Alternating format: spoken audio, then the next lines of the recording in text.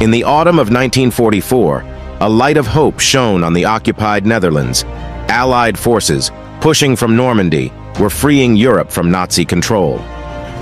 Operation Market Garden was a daring attempt to secure key bridges across the Netherlands.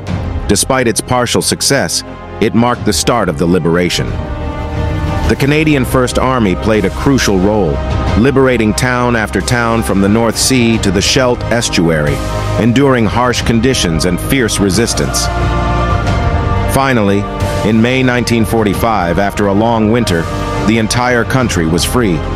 The Dutch people, grateful and full of joy, celebrated their liberation and the promise of peace.